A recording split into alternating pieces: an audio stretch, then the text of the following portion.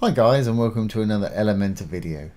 This is Jamie from System22 and webdesignandtechtips.com. We've got a little site here built with the free version of Elementor. We've got a little floating WhatsApp button right there. If I roll down the site, you can see it stays where it is. And obviously when you click on it, it's going to take you to your WhatsApp page. Now, I don't actually have one, but I'll show you how to add yours to your personal page when we put this together. Okay, well, I've got this page open here. Let's just close out this one. I've got the page open in Elementor and I'll show you how it's done. Let's go ahead and delete our little WhatsApp floating button there. I've got a little empty section at the top here. Inside, I'm just going to add the icon, and this is available with the free version of Elementor as well as the Pro. Obviously this will work with both. As we're doing WhatsApp, let's add a WhatsApp type icon. And you can look through, or you can just type in a search. There it is. And insert it in. There it is right there. You want to put your link in right here.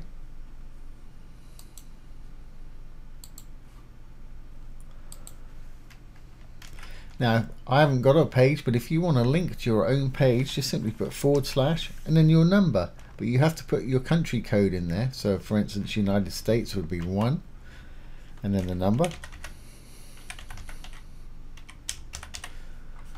And the UK would be 44. So whatever your country code is, followed by the number. But like I say, I haven't got one, so we'll go straight to the WhatsApp page. Okay, once you've put your link in there, as we're going to be linking to somebody else's site, it's a great idea to open it in a new window. That way your site stays open. If you're linking to your own site, I'd say leave that off. That way it's going to open in a new tab for us. Okay. Now in my section here, I'm using, if we go into the section, the little blue tab at the top. If we go over and look at the layout, I'm using a full width content, so it's stretching to the full width of the page. Okay, so if we go back into the little icon there, I'm going to align it to the left hand side. There it is right there. I'm going to go into my style. I'm going to give it a color more similar to the WhatsApp, which is usually green. You can actually copy the X code if you want to be exact, or just find a similar sort of green. I'm going to roll with that right there. Great. Well, at the moment it's kind of where we want it, but when we roll out the page, it's going to disappear up at the top like that, and we want it to roll down the page with us. So let's go over to the advanced, and right at the top here under layout, we're on the icon module itself. I'm going to change the position to fixed. Now it looks like it's disappeared, but it's actually under our little nav bar there. So we can change the vertical orientation with a bit of offset right here and bring it down to where we want. As you can see, as I'm doing that, it's bringing it down. That's fine. I'm going to change mine from pix to VH, which is vertical height, and it's a percentage of the whatever screen size they're looking at. So let's take it to about there. And the horizontal, well, maybe again, I'll just do that. That's actually okay. I'm going to leave it as one viewable width, which is the full width of anything viewable. But let's just check it on responsive devices. So if you haven't got it open, I've got mine open here. Got responsive mode. You can toggle it on and off down at the bottom by hitting the little icon, and it'll switch on. Let's have a look at it on tablet, and we can readjust it for tablet. That's actually okay. And as you can see, it's staying on top of everything. If you found it going behind something, you could increase what they call the Z index here and give it a high number. That will keep it on top. If that image had a Z index of 10 and this has a Z index of 20, the thing with the higher value, the 20, will always appear on top of the one with the lower value there. So if you have a problem with it disappearing behind something, just up the Z index on it. So that's fine position wise, both on desktop. Let's have a look on mobile phone. And again, that's going to work for me on mobile phone too. Great. So let's flip back to desktop mode. And we're pretty much done with this.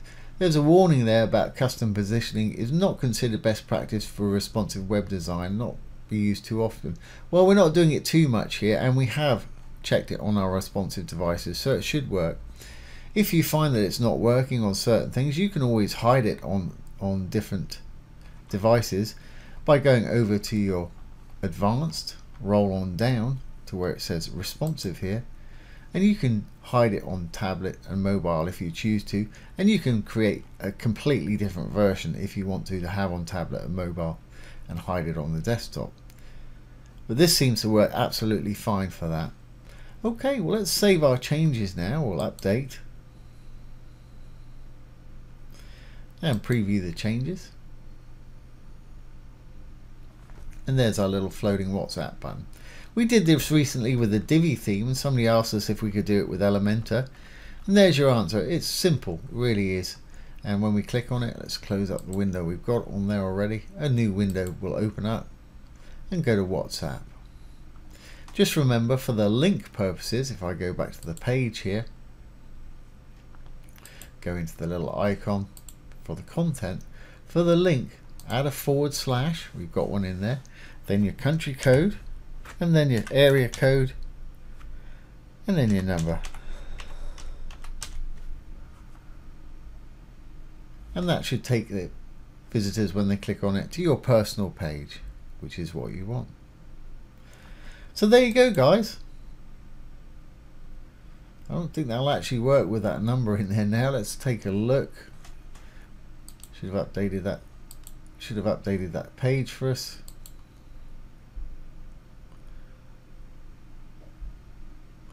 Yeah, it's just taken us to that page with that updated number, which is a fictitious number. I apologize if that happens to be your number, but I was just putting in random numbers there, and you can chat with it that way. So there you go, guys. There's how to create a floating WhatsApp button and add it to your Elementor website. Really easy to do, nice little feature to have on your site. So I hope you've enjoyed this today and found it useful. If you have, please give it a thumbs up, ring the bell, comment, share, and subscribe to our YouTube channel. Once again, this has been Jamie from System22 and webdesignandtechtips.com. Thanks for watching. Have a great day.